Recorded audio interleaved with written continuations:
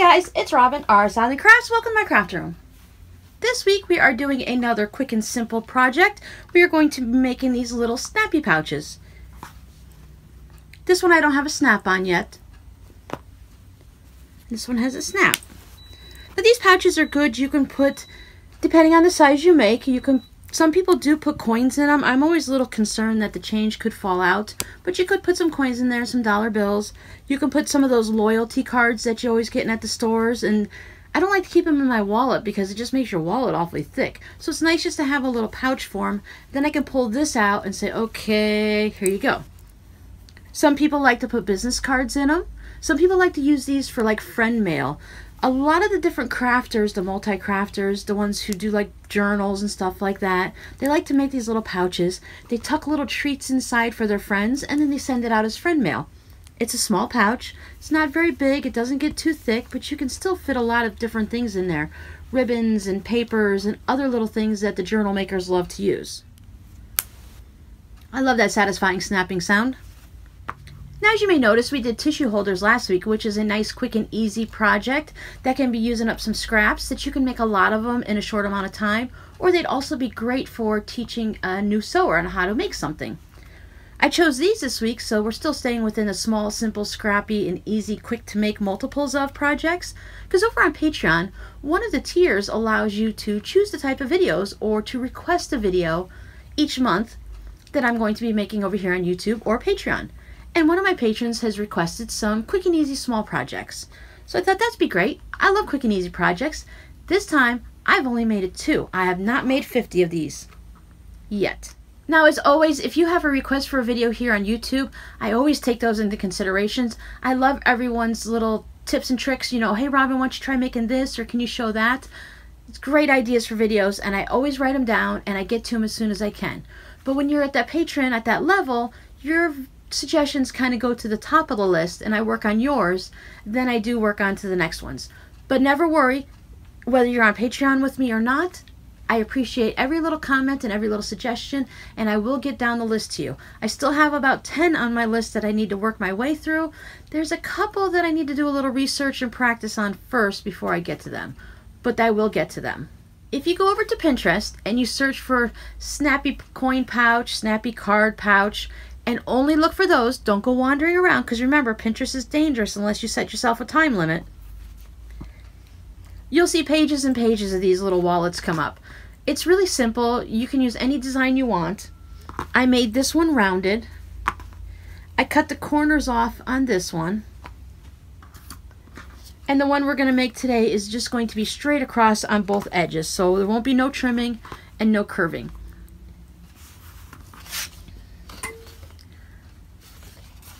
I went ahead and made myself a little cardboard template for this one just because of the curve. I wanted to get a nice round curve. You can use a bowl or a plate, or if you have a circle type maker that you can trace the circle. And for the ones like this, I just went ahead and I folded it over like this. When I had my fabric, I folded it over and I just took 1.5 inches. I lined it up on my mat here. And I just drew a line from 1.5 inches to 1.5 inches, and I just trimmed it off. You can eyeball it. You can, like I said, we're going to leave one straight across so we can see what that looks like. Or you can stick with the curved one like this. Isn't this fabric pretty? So as I said, I made a template for the curved one so that I can always have that curve nice. I tend to either, like I said, draw around a plate, or I kind of sketch it with a pencil until I get a nice round curve. And with a curve, I like to have a template for it. For the rest of the ones, I'll just use my rotary cutter and cut them out. So what are we going to need to make this? Well, we're going to need snaps, or you can use Velcro. And these are the snaps that are cam snap. I like to use these, but you also can use the ones that you hand stitch on. So anything you want, you can put where they put the little loop of a ponytail holder and then put a button around it. You can add a buttonhole here. Anything you want. I like this, like I said, the snaps are nice and quick and easy. I tend to buy 100 of them at a time. I'm going to try to remember to put the link down below. I usually get 100 black and 100 white. They do come in all different colors. I have some colors left over from when I bought a variety pack. But the 100, you get like 10 of each color, so 100 of them goes really quick. But I know with black and white, they're always going to work. on my project. We're also going to need 2 pieces of fabric. I cut mine at 5 inches by 10 inches, 5 inches by 10 inches, of course. I have a liner, and I have an outer fabric, and then I have a same size piece, 5 by 10, of lightweight fusible interfacing. Now for me, I'm going to go ahead and iron that to the back of my outside fabric. You could put it on just your lining. You could put it on both. If you're using a denim fabric, a corduroy, upholstery weight fabric, something that's a little bit thicker and sturdier, you can go ahead and skip the interfacing if you like. This just gives it a little bit extra structure. This one I made with no interfacing. It's just 2 pieces of fabric, and you can see it scrunches up. It's not a problem. It still works just as well. This one I have the interfacing in. I mean, you can still scrunch it up, but it's still got a bit of sturdiness to it. I think it depends on what you're making them for. If you're just making a couple of them for gifts for friends or something, and you want to add the interfacing, then go ahead and go for it. It gives a nice little structure to it. If you're making them for, let's say you want to put the gift card in for Christmas, and you really think the person is just probably going to throw away the envelope. Let's see if you're making it for, you know, 3-year-old nephew Joe or something like that. He may or may not keep it. But one thing with Joe, if you have a little nephew like that or niece, if you put Velcro, they can put their little race cars in here. They can put their fun money if they get a couple quarters from mom and dad. They can put any of those little, I know girls always have little dolls and shoes and stuff to go with it. So you can always go ahead and make it in kid-friendly colors, and maybe they'll still like it. And as I said, it works just as well without the interfacing, but I like the way the interfacing just gives it that little bit more structure. So maybe if you wanted to sell these, that it would be good to use it. Now remember, if you're doing the iron-on interfacing, then make sure that the little rough bumpies are touching your fabric and not your iron. And I always do a little test in the corner just to make sure it doesn't stick to my iron, because even if I'm paying attention and I think I got it right, sometimes I don't. You could put a pressing sheet on top, one of those non-stick like Teflon mats and stuff like that. I just kind of give it a little bit of a touch down so it stays down like that. And then I flip it over. And then I give it a good pressing to make sure it's going to stay. So we go ahead and give that a good pressing and make sure it's all nice and adhered. And I give my iron a good pressing just in case, a little bit of steam. Did I press that to the right side of the fabric? Okay, so I think I pressed that to the right side of the fabric. But you know what? The outside of this fabric, the wrong side looks just as good, and I'm just going to leave it like that and use it anyways. It's still perfectly good. I'll keep it for myself to use it for something, and it won't be a problem. But maybe next time I'll pay a little more attention to what's going on instead of chatting with you guys. Alright, so let's find, this is the right side of this fabric, so I'm going to put right sides together. And I'm going to take it over to my sewing machine. I'm going to stitch all the way around, but since we need to flip it the right side out, I'm going to go ahead and leave a little spot over here, a couple of inches. We don't need to pull too much through that hole, so we don't need to leave a big gap. I try to leave it down towards one of the bottoms or the top, however you want to look at it. I like to have it somewhere along here. So you can either leave it here or here. It's going to end up in the same spot one way or the other. So somewhere along the bottom. I don't like to leave it along the top, and I don't like to leave it along this edge. Because as you can see, I did not stitch along this one at all. So we're going to have to stitch around it to close it up afterwards. So leave your gap just a little here on the side. I'm going to go stitch around this, and I'll show you what it looks like. Okay, I went ahead and stitched all the way around it. And I left a little opening here for turning. That's a good thing. Like I said, a lot of fabrics have two sides. One side is just lighter than the other. If you accidentally stitch it down to that, if it's not going to work for the pouch you have, just go ahead and set it in your scrap bin. You can always use it for something else later. Maybe you can turn it into a flower or cut it up into smaller pieces. It could be used for a lot of things. I wouldn't get too upset and just throw it away. Me, I just still use it because it's going to be all right. It'll be all right. Now for my corners, as usual, I just like to take off the corners. I did a 1/4 inch seam allowance around everywhere. So I'm not going to do any trimming. If you chose, sometimes they tell you to use like a 3/8 seam allowance and then they have you trim it down afterwards. But a lot of us are quilters, so just going ahead and doing a 1/4 inch, doesn't hurt us. We're pretty good at making that seam.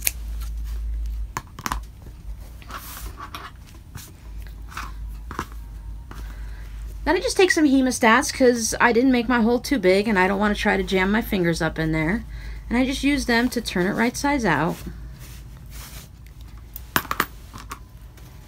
And then as usual, I have my Lucite plastic crochet hook.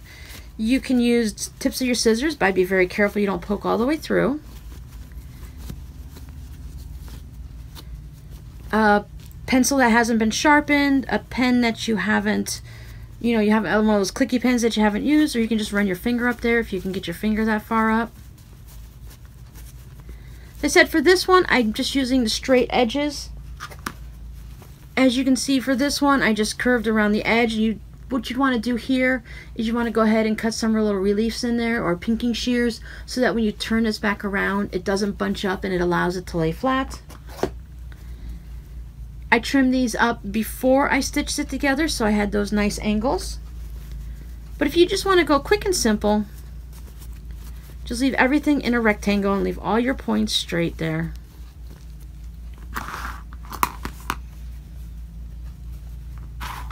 Then I go ahead and I take it, that almost takes that watercolor and make it look a little bit more watercolor because it's just faded out a little bit.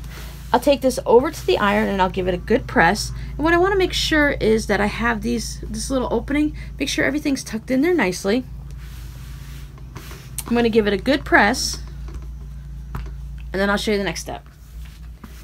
It's all nice and flat and pressed out. Now at this point you could still change your mind and decide which one you want on the outside and which one you want on the inside. I'm going to stick with this on the outside. If I did not like the way my little oops went, I can go ahead and use that on the inside and then you wouldn't see that I made my little oops. But I'm going to go ahead and stick with it on the outside like I planned. Let me find my little opening. Alright, so there's my opening. So I want to put him down here. And you're going to fold it up maybe 2/3. When I did the rounded one, I just kind of went up to where it started to hit the curve. And this one, I just still went a little bit 2/3 and just waited, give me some space here. The best way to figure it out is to put your pouch where you think you want it and see if you got enough room to close it. Slide it down a little. And if you like it at that size and you think you have enough flap covering it down, or maybe you want to go down a little bit more. So maybe you like it right there. So then our next step is to take it to the sewing machine. And what we're going to do is we're just going to go ahead and stitch all the way around and top stitch it. And while we're doing that, it's going to close up the hole and it's going to secure this fold, and we're not going to have any visible seams. When I did my first one, I went ahead and I stitched all the way around, including across the bottom. You have an option that you can stitch across this part at the top, so when you're sticking it in, maybe it'll help keep it a little bit sturdier. I chose not to. And then after I did this one, I thought, well, let me see what it looks like when you don't stitch around the bottom. I like how this has that puffier look to it, but the thing that you have to be careful with here is when you're doing this, you have to back stitch at each spot. So I still have to trim a couple little threads. And I just used white thread because that's what I had in my sewing machine. But if you're going to maybe back stitch here and skip all that bottom and just stitch around the top, you might want to use a thread that's more matching to your main fabric.